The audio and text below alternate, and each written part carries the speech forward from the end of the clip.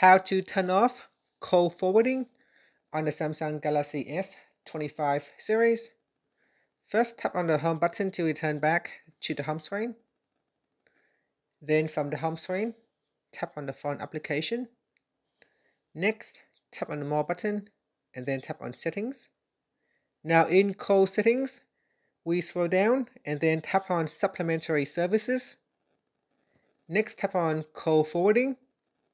And from here, tap on the call forwarding that you would like to cancel. So here I'm going to tap on always forward and then tap on turn off. And that's it. That is how you can turn off call forwarding. If you have other call forwarding in the list here, such as when unanswered, just tap on that and then tap on turn off. Finally, tap on the home button to return back to the home screen. Thank you for watching this video. Please like and subscribe to my channel for more videos.